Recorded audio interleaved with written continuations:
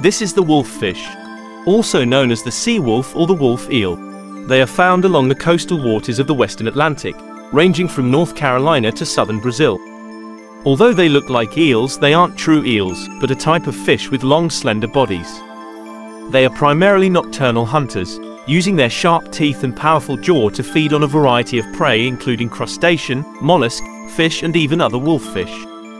They are able to change the shape of their teeth depending on their diet, becoming more flat and broad when mostly feeding on hard-shelled food like crabs, and being pointed and sharp when feeding on fish.